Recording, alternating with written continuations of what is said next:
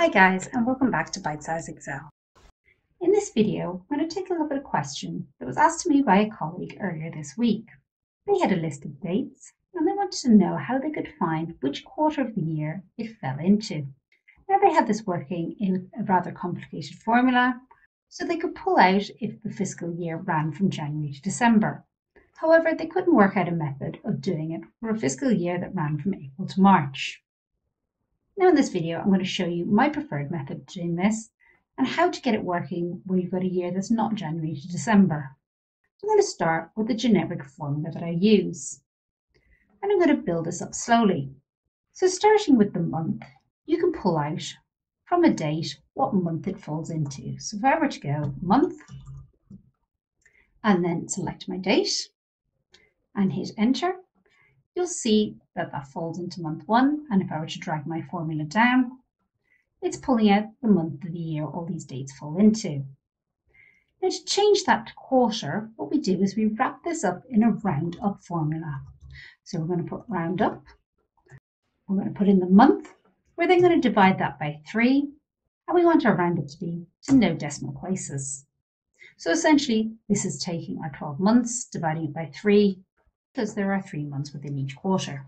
So we're going to close our brackets and hit enter, and then we're going to copy this formula down, and you can see now the 1st and the 3rd are in quarter 1, 5th and the 6th in quarter 2, 7th, 8th and 9th are all in quarter 3, and 10th, 11th and 12th in quarter 4.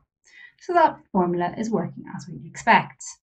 So if we wanted it to return a Q1 instead of just 1, what we're going to do is we're going to copy this formula across.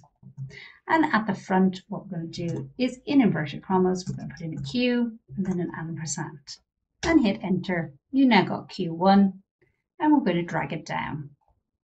Now we need to come up with a way to update this formula so we get a result for a fiscal year that doesn't run from January to December. So in this example, we're going to use from April to March. So we're going to just copy in our formula. And what we want to do is we want to take this formula and we want to add 3 months onto it because April is 3 months after January. And we're going to hit enter, and we're actually going to update that so that is a number rather than a date with no decimal places. So as you can see, we would expect January and March to fall into quarter 4.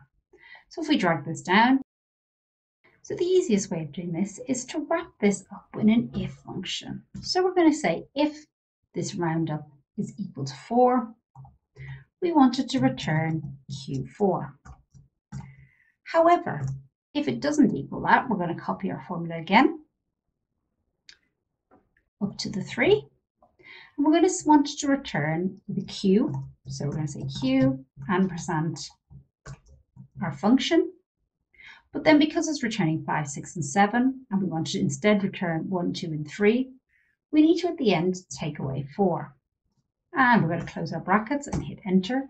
So we now get Q4, and if we were to drag this function down, you can see that it now returns Q1, Q2 and Q3 for the April to June periods, the July to September and the October to December respectively. So this is quite a simple, relatively succinct function to return the results that you might want. So this video has covered my preferred method of getting this result to return. If you've got any other suggestions, I'd love to hear about it in a comment. Remember, as always, to like and subscribe. And I do look forward to seeing you in a future video.